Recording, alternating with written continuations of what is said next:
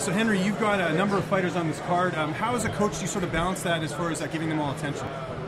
Well, it's the same as in the gym. You got a lot of people too. You know, you try to give them the same attention, but they're kind of ready already. So we just go over the motions and make sure that everybody's on point and feels good. So it's not a big thing, but at fight nights is going to be a big thing because warming up, all the stress from running up and down. But we did it before, but it's going to be a hard evening. Yeah, Desmond Green's making his UFC debut. He's so excited to make his debut.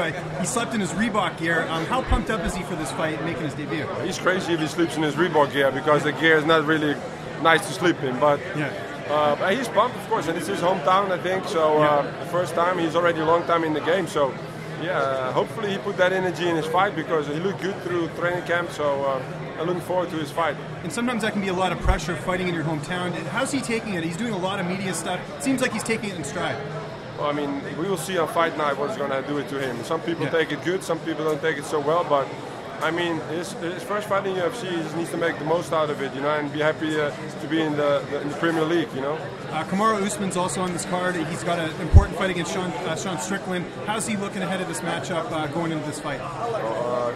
Usman is looking really good the last couple of fights. You see he's getting better on his feet. He's a tremendous wrestler, so he looked really good during the last couple of months. And I'm just, with me and him, we're just working on stuff that we want to see in the future.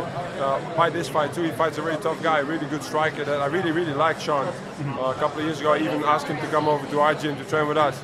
Yeah. But now they're fighting each other. But I think Usman is going to be a really big contender, maybe champion in the future. The way he looks right now, it's how he grows, it's unbelievable.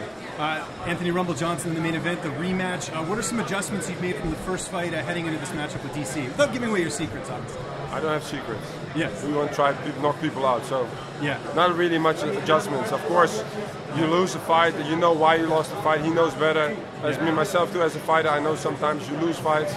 But after that fight, he knocked 3 people out. And Anthony's not going to do nothing different, and DC's not going to do nothing different.